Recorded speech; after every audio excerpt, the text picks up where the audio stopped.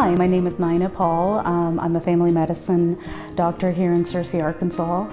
I see the full spectrum.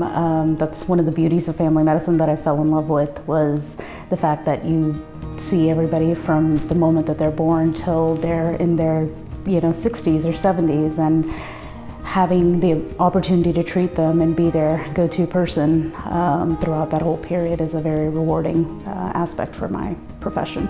I have a very active lifestyle, so the fact that I can get off work and go drive an hour and a half to go hiking or swimming or mountain biking is something that I really enjoy.